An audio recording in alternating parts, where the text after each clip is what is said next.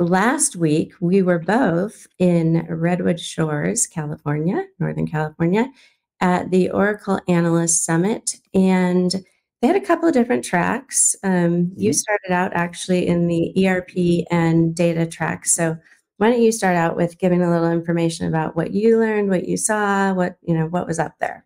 Yeah. First of all, it was a great time to see you in person, and we got to through a lot of side discussions. I think that part of these conferences are about not necessarily what you hear from the subject matter experts from the vendor, but all the discussions that you have around dinner and breaks, and having a chance to really get the insights from some of these people that work for Oracle, and understanding what their personalities are to that actual product offerings that they represent. So I was actually involved in the ERP one, and the ERP is the focus is still very similar to what some of their competitors are doing, that they're investing in data management, AI, innovation, to really kind of go back to where the data starts and the structure of the core of these systems, and it's really the ERP system. So they focused on new technology that is coming about,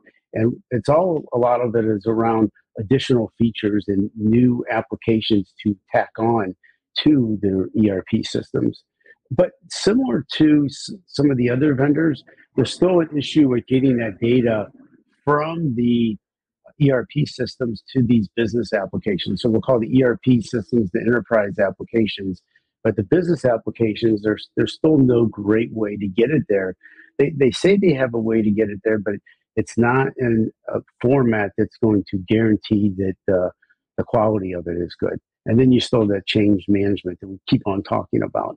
One other thing, I was also involved in the autonomous database, and a bunch of their updates are all centered around new features of the growth of it around the Microsoft Azure and the cloud, and some other things regarding data, but we can't really talk about it because it's under embargo really for the rest of the week. Yeah, there was a lot of stuff that was under NDA. So I think just kind of talking broadly, I went to both the HCM and the CX tracks. And from a really broad standpoint, I will say that I really liked, some of the discussions just around embedded AI.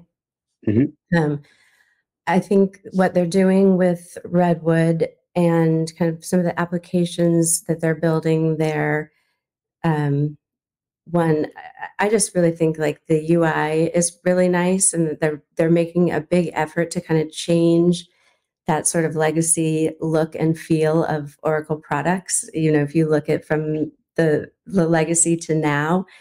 But where I feel like they're sort of missing the mark is they talk a lot about the product and what it does, but they don't talk a whole lot about what it does for you.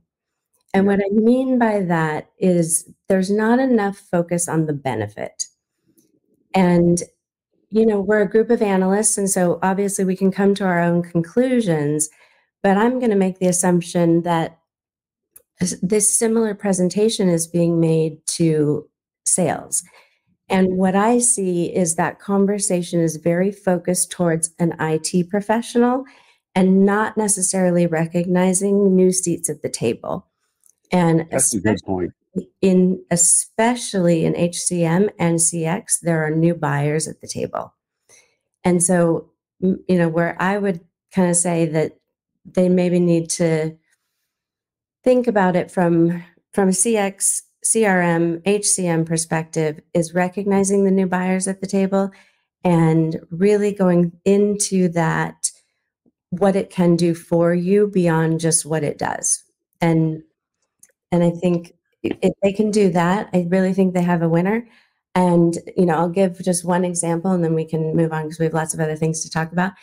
In comparing some of their, and there are some things that are under NDA that they are launching, but they have some features that are similar to like a Dayforce or a Workday. And where they may be winning on product features, they're going to lose on messaging. Mm. So that's where, kind of, I think they've got to get that Well, next step. do you think that, and this is just an interesting subject, I see that exactly what you are, that companies are selling on features and functionality, but not business impact. And then companies don't see that ROI. They just see these are great features, but how do I get to that business impact, which is more important? Right. And I think that comes from, and Oracle, I think, is historically a very IT driven business where that's who they're talking to is IT. And with the economy, they're more often now talking to the CFO. The C-suite is more involved in the decision making. It's not just IT. So they got to get that messaging right. So anyway, we'll have much more to share when we can share kind of what those product announcements are, and then maybe we can help tell the story of what it does for them. We can do the PowerPoint for them.